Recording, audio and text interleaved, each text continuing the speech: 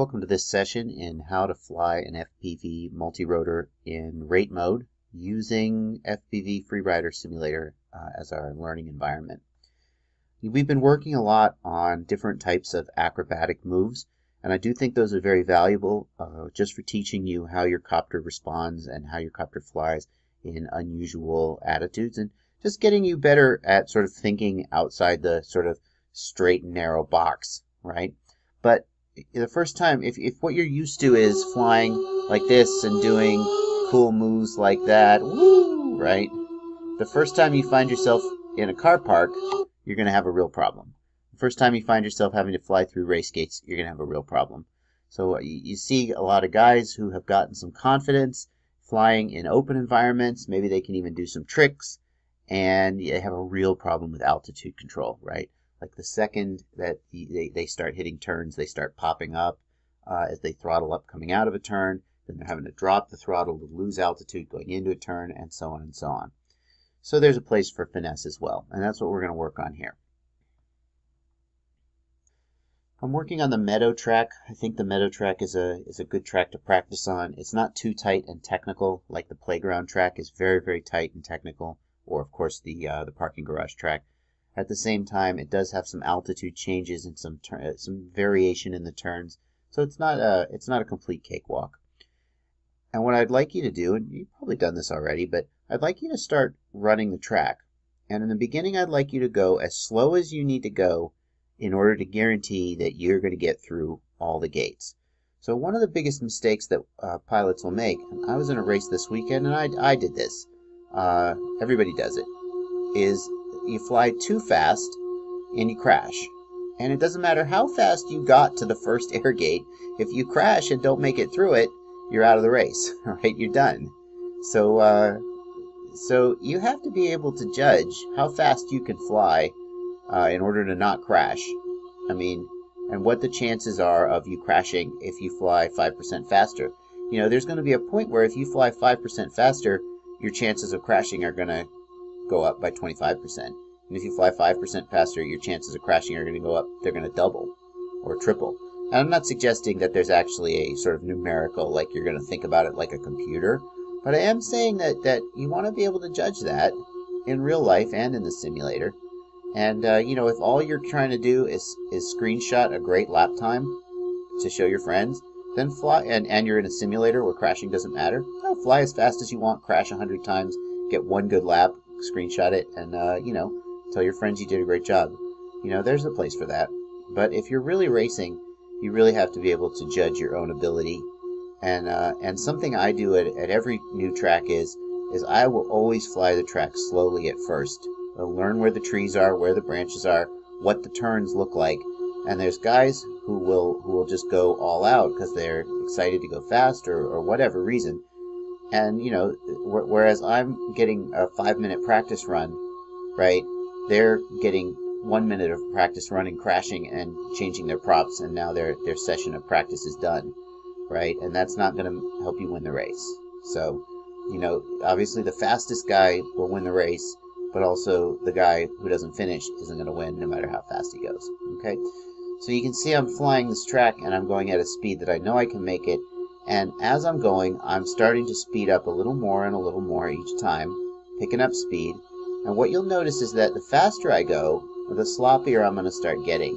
I'm going to try and pay attention to the point where I start getting sloppy, and I'm going to try and just hold it there and back off and not go any faster.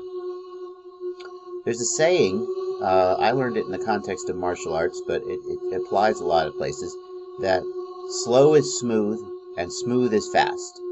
The smoother your racing is, the faster it's going to be. If you watch F1 drivers, right, they are very smooth and precise with their motions, right? They accelerate and decelerate as need be, and they can accelerate and decelerate violently, but it is very smooth and controlled. And what I'm doing here as I'm flying, I hope you can see that it's very smooth. There are relatively few mid-turn corrections is what I'm going for. So when you're trying to judge if you're doing a good job, obviously if you're hitting the gates, you're not doing a good job, but the more you're making mid-turn corrections, notice my roll stick is barely moving now. Look at my roll stick and my throttle. They are barely moving. In fact, I'm going to exaggerate it now that I'm talking about it, and I'm going to crash. They're barely moving. I'm making just the tiniest corrections. Now, I'm not suggesting that you would necessarily fly a race like this. You're going to be making bigger corrections during a race. But I want... Oh, there I go. But I want you to practice getting to a point where you can do that. I want you to practice flying as absolutely smoothly as you possibly can, with the tiniest little corrections that you possibly can. Anytime you're flying and you find yourself having to make a big correction, like let's say I'm going too fast, and I overshoot the gate and I have to go back. Never mind the fact that you're going to crash. Even if you make the gate, right? I'm going to try to do it right again here. I'm going too fast and I have to correct here, and now my altitude isn't right and I'm going too fast here. Oh crap, I gotta get that one.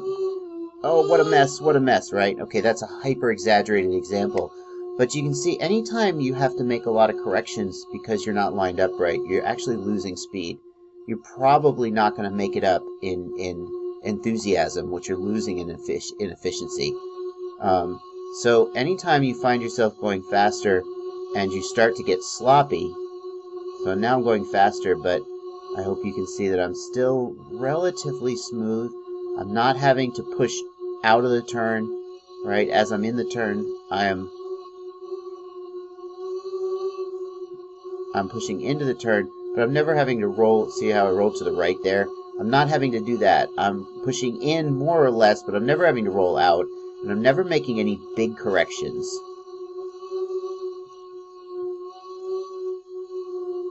I'm never making any big corrections. I'm adjusting the amount of roll and throttle to hit the gates, but I'm going smoothly with very small... Oh, that was not good. That was... See how that... Oh, now I've lost it. See, I got going a little too fast, and I missed... My line wasn't right. I missed that one, and then everything went to heck. So the exercise I want you to do in this session is, I just want you to go slowly and smoothly, as slowly and smoothly as you can, with very, very small throttle motions. And try to make smooth arcs through the gates. Don't try and make a straight line to one gate and then turn and hit the next gate. Try and make smooth arcs through the gates, and start to pick up your speed as you go until you notice yourself getting sloppy, and then just sort of hold that speed. Don't go any faster and get sloppy, or you're not actually, your lap times probably will not improve, and you'll crash way more often, and none of that is good. Hold it there until you can go that fast and go and stay smooth, and keep track of your lap times. Do a timed race. Do like a 5-lap timed race. Yeah, do a 5-lap timed race and look at your lap times. Don't try and beat your lap times. Figure out about where it is that you start getting sloppy, and say, okay, if I do a 30-second lap on this track, I start to get sloppy, and if I crash 100 times, I can do a 25-second lap. Hold it at 30 seconds. Do 30-second laps. So, just hold that speed and try to get smoother and smoother and more controlled, and you will get more and more finesse. You'll learn to manage your altitude and your throttle, and manage your turns better, and anticipate the turns and set up your lines to just get better all around. And then once you start getting less sloppy, then go a little bit faster and keep working toward more and more speed. Okay?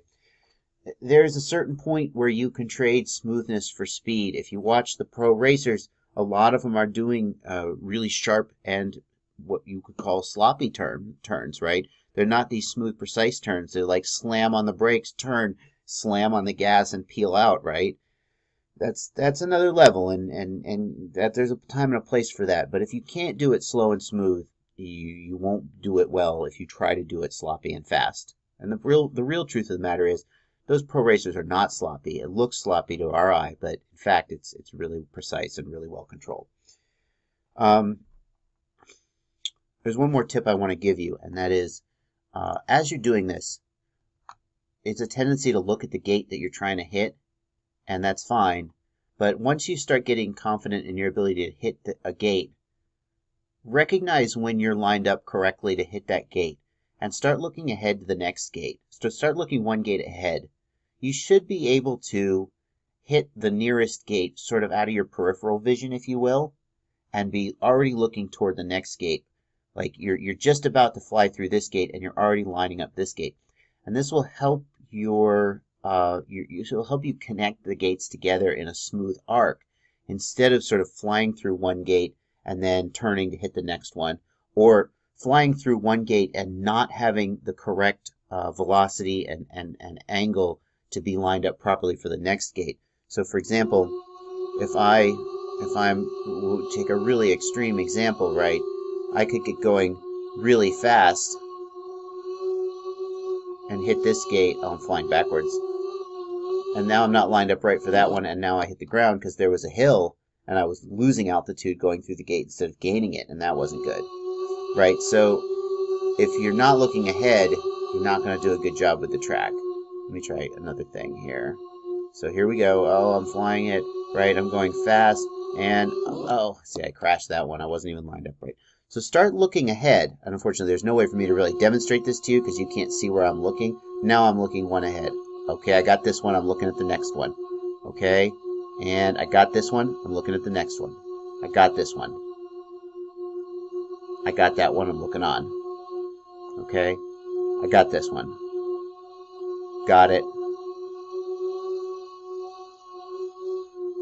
Okay, and got that one. Looking on. Looking on. Next. Next. Next. Next. Next. Next. Next. Next.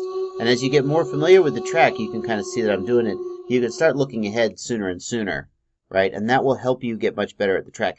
Now, in real life, not every track will you be able to see the turns like this. And sometimes the turn may be a little obscured, but it's a good thing to do. You know, the more familiar you get with the track, the more you can stop, the earlier you can stop looking at the current gate you're about to go through and look toward the next gate and be sort of one step ahead of the game.